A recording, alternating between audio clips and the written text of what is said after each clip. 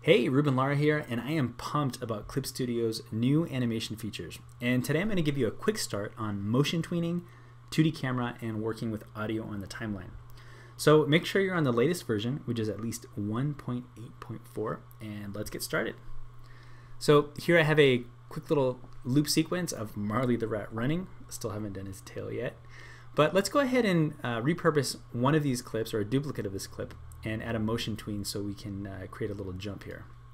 I'm going to make one quick change to my timeline. I like to set thumbnail size to none. That's just a personal preference. I just find I can make sense of the numbers a little easier without all of the thumbnail previews. So I'm going to open this timeline, stretch my paper out, and this new version of Clip Studio has much better contextual menus. So I'm going to just select my clip, right click, and say copy. And here we'll just paste and paste one more time.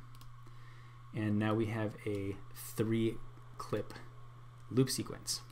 All right, the first thing that I want to call out is that the animation folders in the timeline now have this little plus button that give us access to any other properties that we've set for this animation folder. For example, we have a new track label where we can go ahead and select a frame, right click on the track label slot, and just add any kind of animation notes that would be helpful to our production. We can scoot these around, and if you click on it again and just delete the text, they'll be removed from that track. All right, so to add a tween to the middle clip, we want to select it, and now all we have to do is enable keyframes with this little button, enable keyframes on this layer. And what that does is it adds a whole transform section with various attribute slots: position, scale ratio, rotate, and rotation center. The other thing that happens is that our animation folder turns into an object versus frames, and we can see that now our drawing cells are locked, which means we can't draw on them in this mode. I'm going to hit my pencil tool and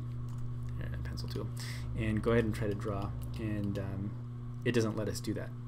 And that's because when we're in keyframe mode, we're treating the whole animation folder like an object. So the only thing we can do now is to grab our object selector tool and manipulate the whole animation folder. If we want to go ahead and edit keyframes again, we can just select this edit keyframe button, and this will allow us to now go into each individual drawing and make some marks. To manipulate the whole animation folder again as a whole, we'll just undo that, and these become locked again, and now we go back to our object selection tool. All right, so now all we have to do is grab our animation sequence and just move it. As soon as we make a move, any relevant properties are automatically keyframed if none of them are selected. So if we only want to do position, I'll just undo this. Then we just select position and then go ahead and move our animation folder, and a keyframe is selected there. So let's go ahead and find just the right spot for this jump, and I think I'm going to start it right here at 2, and then we'll end it at 4, right when he hits the ground again. So I'll go position, and I'll set a keyframe there just by setting that button, and we'll set another one here because this is where he's going to land, and right here we'll just raise him up, and let's see what that looks like. Good, so we got a little jump there, and I think the other thing I'm going to do is rotate him backwards just a little bit. So we'll just do that, and of course probably before that I want to set my rotation. One there,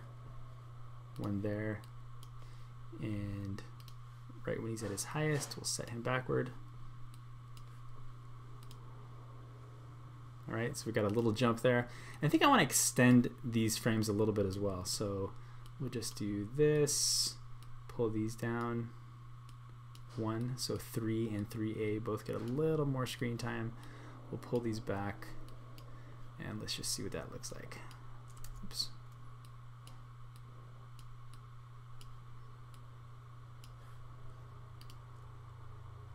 All right, a little bigger. Now let's go ahead and enable the graph editor so we can see how these keyframes are interpolating. We can grab our magnifying glass tool and zoom in and out here, and we want to look at the position and the rotation. So there's our curves there, and we want to make sure that our X and our Y curves are all being shown at once. The V is other, so these will show anything that has to do with any values that don't have X and Y values. For example, rotation and opacity. So the X and Y mostly refer to the position attributes there. So all right, so I'll disable the magnifying glass there, so now I can grab my selections. I'll grab those and turn those into smooth interpolation, and let's see what that looks like. Yeah, that's a little better. And maybe I'll just do a little bit less rotation on that, and we'll do something like that. All right, yeah, simple little jump.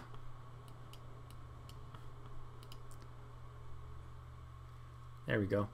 Now, I didn't quite make the drawn frames to account for, a jump landing, but this does the trick to show the value of motion tweening.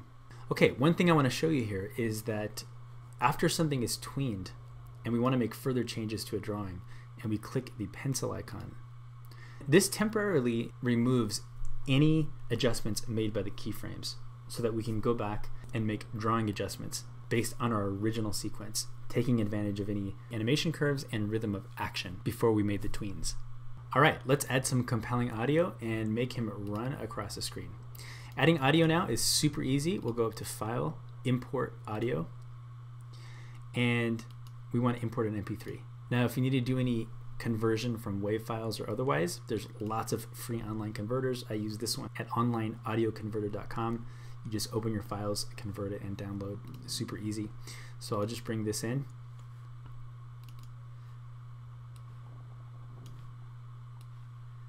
And let's see what it sounds like. Every object is a possible booby trap. All right. That'll give him something to run to. Now what we could do is scale him down and reset all of our keyframes so that he's running from left to right. So in that case, we would have to come here, come to this clip, scale him down, bring him over here, advance, move him to the point where he'd wanted to jump. Then we'd have to scale this one down as well. It'd be a lot of moving around in the way we've set this up right now with the multiple clips. So let's go ahead and just kind of reset our animation if we knew we wanted to run across the screen from the get-go. I'm going to right click and say delete all keyframes, and that just deletes all keyframes from all clips on that timeline. I'll delete this one as well, and this third one. We'll stretch out our animation folder, and all I'm going to do now is now highlight these keyframes, right click, say copy, and I can easily go ahead and just paste this exact same sequence. And if I wanted to, I can grab all of these together, copy, and we'll just paste that whole thing. And now we're back to where we started with. Every object is a possible booby trap. All right. Let's go ahead and introduce the 2D camera feature. We'll add a 2D camera by going to Animation, New Camera folder. And the way the 2D camera works is it has its own transformation tracks by default, and it will act on anything that's inside of this folder. So we see there's a new folder here called Camera 1, and we'll just go ahead and drag this animation folder inside of the camera folder, and now whatever modifications we make to the camera will apply to any animation sequences inside of it. So now all we need to do is select our camera, make sure we're on our object selection tool, and go ahead and make modifications to our sequence. Now it may appear that nothing is happening, and that's because the view that we're seeing is showing us the camera field view. To make that a little bit clear, if I move forward in the frame a little bit and we go ahead and increase the camera field view here, this acts more like what we might see on a storyboard, right? Where this describes the camera going from small to large. If we go ahead and change our display mode to show camera's field of view, then we get as if every object is a. So you can kind of set your camera both ways. You can start only showing the field guides, or you can start by showing the camera's field of view. Let's do it the other way, because sometimes I find that a little more intuitive. I'll grab that. By the way, this is the delete keyframe button. We can delete that keyframe as well. And if we just go ahead and start with showing what's in the camera's field of view, then this behaves more like we're just scaling our animation even though we're actually changing where the camera is in relation to our 2D scene here. So I'll go ahead and fit to screen, and we'll just do something like that.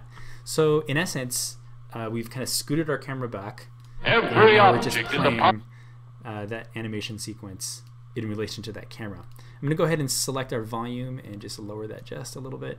Every object is a possible. And you'll note that the volume also has its own keyframe, so you can keyframe that. Every object is a possible booby trap. All right, we'll leave it something like that.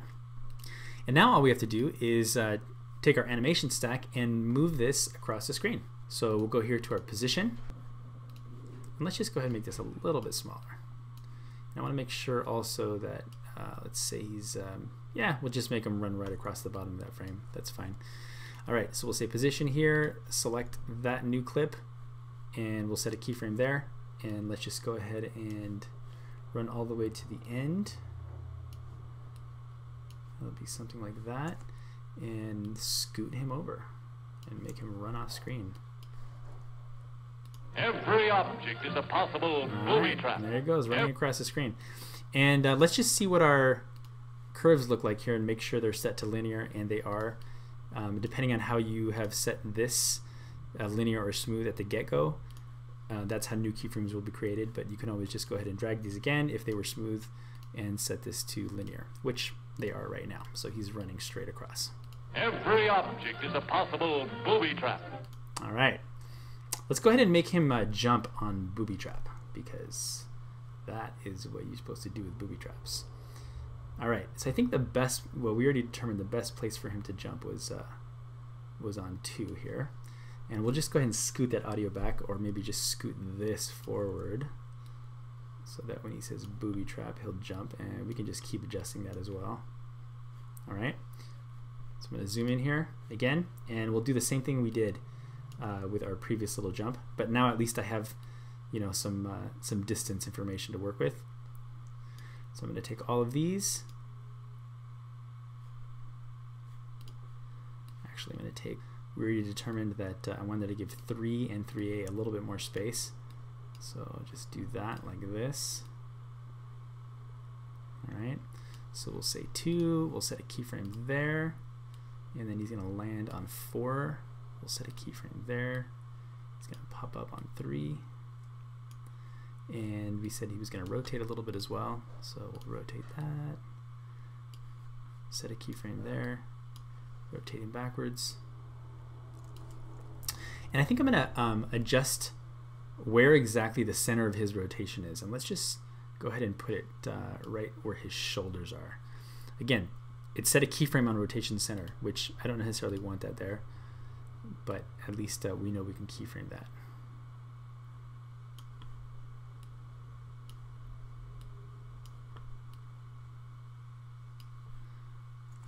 All right, I'm just going to turn off the audio for now. We can do that just by clicking the I key.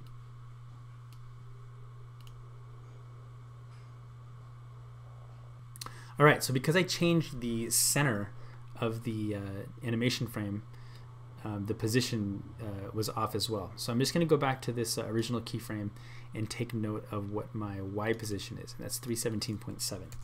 So I'll just come back to these and set that to 317.7.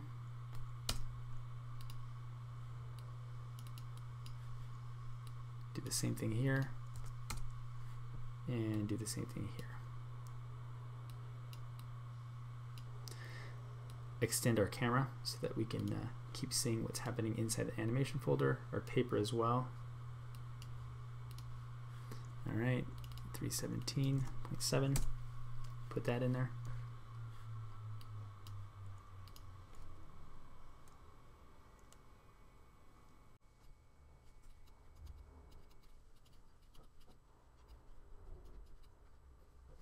All right, I think that works okay. Particularly because I didn't make any new drawings for the jump or the landing. I think maybe having that jump a little bit lower makes a little more sense for the drawings that are already in that sequence. All right, let's turn on our audio and see what that sounds like. Every object is a possible booby trap. All right, let's move this a little bit more forward so that he'll just come to the frame on on that. Every object is a possible booby trap. Every object is a possible booby trap. All right, now clearly all we need to do is make a booby trap. So let's start that in another file. We'll make sure we're on animation. I'll just stay with my same low res, 15 frames per second, and we'll just make this a shorter time span here. And let's draw out some frames.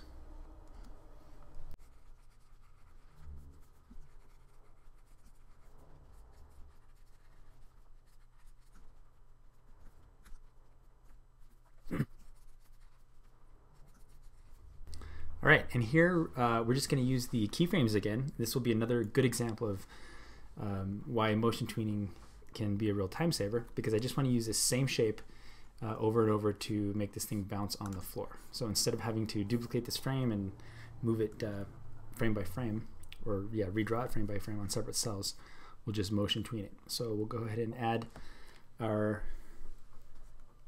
keyframing abilities. Come in here, and immediately I just want to go ahead and set the rotation to the center of this, like that, and that way we'll just rotate from the center.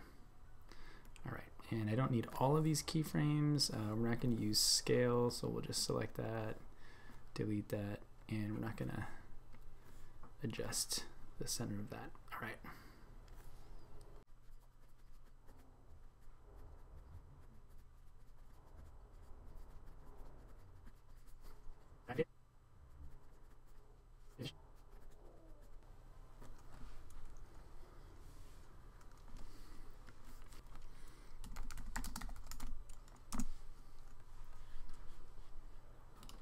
All right, now what we have to do is copy and paste this into our other animation file. Come through here and hit paste. Now I just want to show you something real quick. If I'm down here on the paper and hit paste, it's going to come in full frame, and that's because it's not inside the camera transformation node. So as soon as we bring this into the camera transformation node, we can see that it's now respecting, where the camera was placed. We do have one problem though now.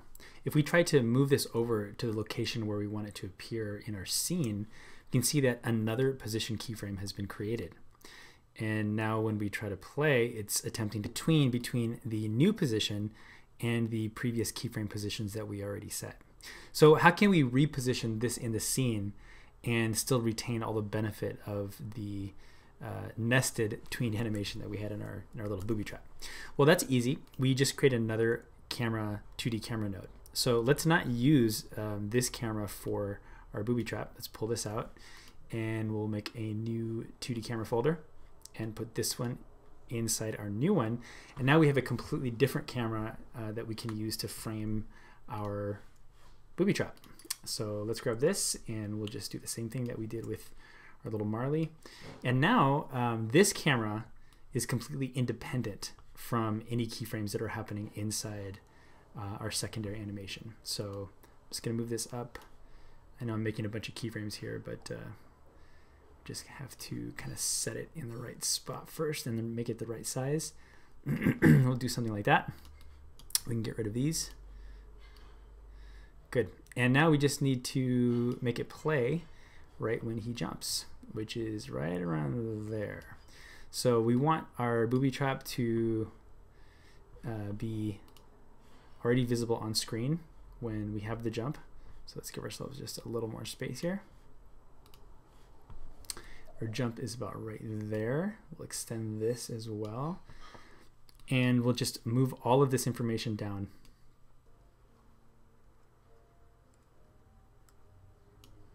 Maybe something like that.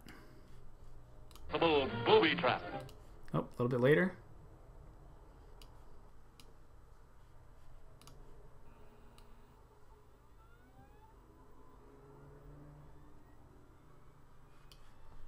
Booby trap. Every object is a possible booby trap. Every object is a possible booby trap. Okay, there you go.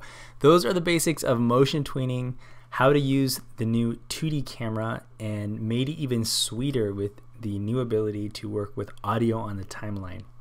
If you want to know more about Clip Studio's basic animation workflow, be sure to check out my Animation Basics Part 1 lesson for free here on YouTube. It's from an earlier version of Clip Studio that did not include audio or motion tweening, but everything else about the foundation workflow is the same. There are a few menu commands that have changed location or name, but I'll call those out on the video so you can still find your way around. And don't forget that the power of Clip Studio Paint is that the iOS app is a one-to-one build. Animating on your iPad is huge because it makes it accessible and flexible for any workflow. All right, hope this was helpful and happy animating.